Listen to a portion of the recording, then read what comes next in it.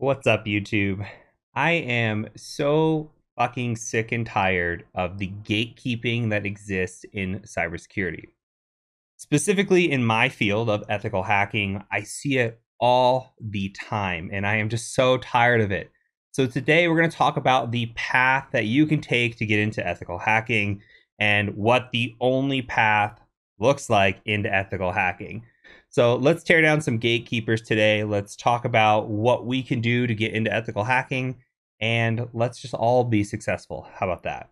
So we're going to take a quick word from our sponsor, and then we're just going to dive right into this. There are a ton of vulnerabilities out there, from remote code execution to prototype pollution and even SQL injection, just to name a few. As an ethical hacker, I love exploiting these types of vulnerabilities, but also running a development team, I hate seeing these types of vulnerabilities show up in our applications. That's where Snyk comes in. Snyk automatically scans your code, dependencies, containers, and configurations, finding and automatically fixing vulnerabilities in real time. So here's how easy this is. You can use my link, snyk.co/the cyber mentor, come to the landing page here and hit sign up. Once you're signed up, you can come in here and add a project. I'm going to select a project from GitHub. And once your project's imported, Snyk finds your vulnerabilities and you can fix them with just a click. Watch this. I come into here, I can open a fix PR or a pull request. And Snyk opens fixed PR so you can merge and move on. Plus, it does it all from your existing tools, IDEs, CLI, repos, pipelines, Docker Hub, and more. And look how easy that was to just do a pull request with these issues in hand. It's amazingly fast. So what are you waiting for? Come check out Snyk and find out if there's any vulnerabilities within your projects. It's free, and you can sign up using my link at snyk.co/the cyber mentor.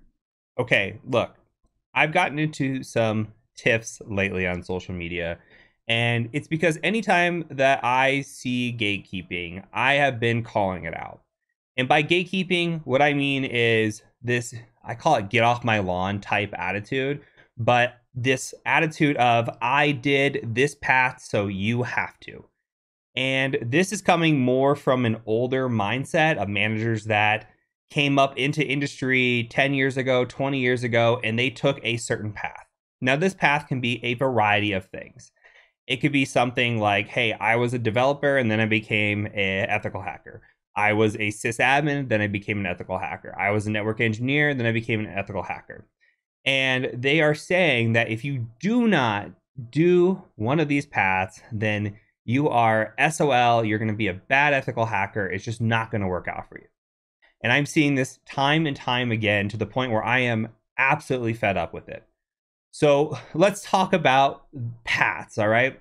I took a path of being a help desk person. I worked help desk. I absolutely loved it. I tell people, if it makes sense for you, you should work a help desk. I worked a help desk for an MSP, which is a managed service provider. If you're not familiar with what that means we had a bunch of clients, different architecture. I had to learn Linux, Mac, Windows, all this different stuff and how to fix things for different clients with various environments, essentially. So it was really nice. It was a great learning experience, one of the best times and most exciting times of my IT career. And I loved it. However, I was only making $40,000 a year. There are people that are out there that were making or are making way more than that. And switching to a help desk job doesn't make sense. So telling somebody you have to go work help desk would be absolutely terrible advice. What better advice would be is, hey, it would be wise of you to make sure you have the knowledge equivalent of working at a help desk. Okay, some people are saying, well, you only get certifications, you can't go get this hands-on experience. Then if you don't have hands-on experience, you're screwed for your career. And that's not true either. Hands-on experience is very, very important. All right. I love my hands-on experience. I love having had it with help desk. I worked in as a network engineer. It was great to get hands-on with these things. And yeah, it did make me a better pen tester. However, there are always alternatives. I'll give you another alternative. There's a guy that works for us at TCM Security. His name is Joe Helly. Joe Helly was a mayor before he went into pen testing. Guess what he did? He studied his ass off. He got a bachelor's degree. He went and got multiple certifications. He landed an internship by networking and just doing great things, and he ended up getting a job in the field without any IT experience. He's a kick-ass pen tester. Doesn't matter what his background was or what he worked, he absolutely rocks it as a pen tester. Now, there's another guy named Michael Padrick who used to own a pool company, like a pool cleaning and services company. Guess what? Never a day in IT, went on to be a pen tester and is doing well for himself. I'll give you one more example. There is a guy that used to intern for us. His name is Tony Fontana. He had no certifications, no anything. He was able to network his way into an internship with us, which landed him a job as a full-time pen tester. Again, he is doing excellent his job. He is great at what he does, and he didn't have this formal background. So we need to take a step back when it comes to saying, hey, the only path into cybersecurity or the only path into ethical hacking is the path I took. It would be horrible for me to say you have to go out and be a help desk person and then a network engineer, because that might not make sense for a lot of you. It could make sense for some of you. It's a great path, but it's not the only path. All right. And you could go out and say, yeah, I want to be a sysadmin, or I want to go work in a SOC before I do pen testing. Would that be beneficial for you? Absolutely. Is it the only path? Fuck no, it's not. All right. So keep this in mind when you're talking about the gatekeeping. And if you see gatekeeping out there like this, call it out. There is no only path. There is no degree in ethical hacking. This isn't like being a doctor where you have to go get a degree and then you have to go to medical school and then maybe you have to specialize. Okay. This is something where, hey, you don't even need a degree. You might not even need certifications. Look at Tony Fontana. No certifications, didn't need it. So your path is what you make of it. So when we talk about the only path in cybersecurity, you want to know what the only path in cybersecurity is?